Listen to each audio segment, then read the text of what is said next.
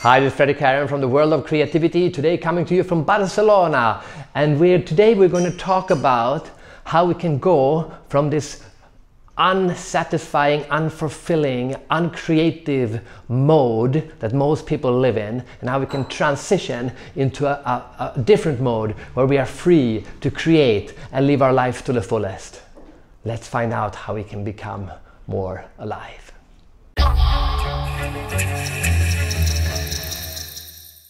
In our society, it's difficult to be creative because, at least in Spain, it's difficult to earn a life doing this, being an artist.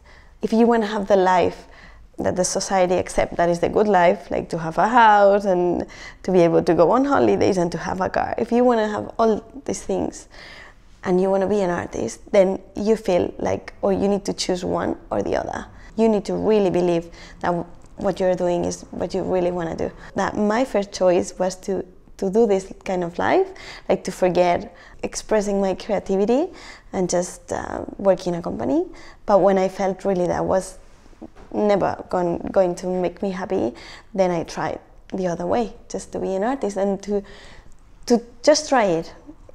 And it worked. So what do we call the first road, and what do we call the second road? When you don't feel present in that moment, then you need to answer 100 emails, then you do it, no? Okay, I've done my work for today, but you know inside you've done nothing because you are not interested in that at all.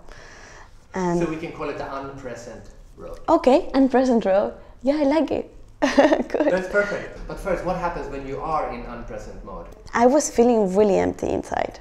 Like there was something inside me that I was not exploding or exploring, and that made me feel that I was not myself. I think that you depend a lot from external things to feel fine. That's why you need the biggest car, the biggest home, because inside you're empty, so you need to fill this emptiness with things. Exactly. Now what mood are you in now? What do you call now I feel free. Free is one of them, so you're empty, now you're free. Yeah. Before you were not yourself, now you are? I feel that I explore my authenticity. Like I can be authentic, yeah. Authenticity. And before you said the third one was external validation or external input, and now what? How do you feel? What is it now? You live in a society and you get opinions from your work and everything, but now I feel that I'm the one who's commanding this, and okay, I live a very simple life, but I'm really happy with this.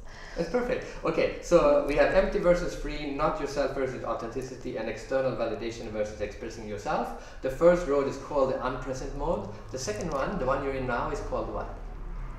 Do you think we can call it present or no? It's too much. Yeah, if you think it's true, only if it's authentic, because it has to be authentic. And now I feel that I live the moment a lot. Every day for me it's like a new adventure. Like I can't plan what's going to happen because things are constantly happening.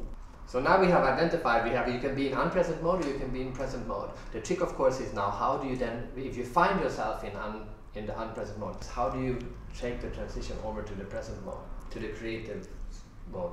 I think you need to be brave to do that.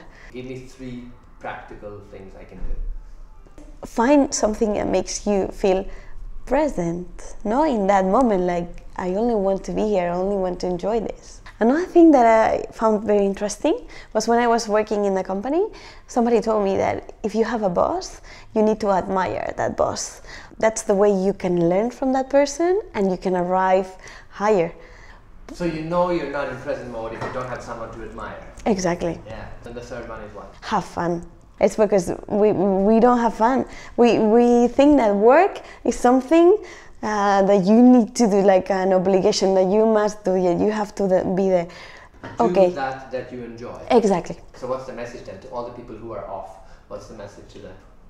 To listen to themselves a little bit more, to explore inside if this is the life they want to live. If you don't like your daily life, a regular life in your day in your life, then there's something that you need to change.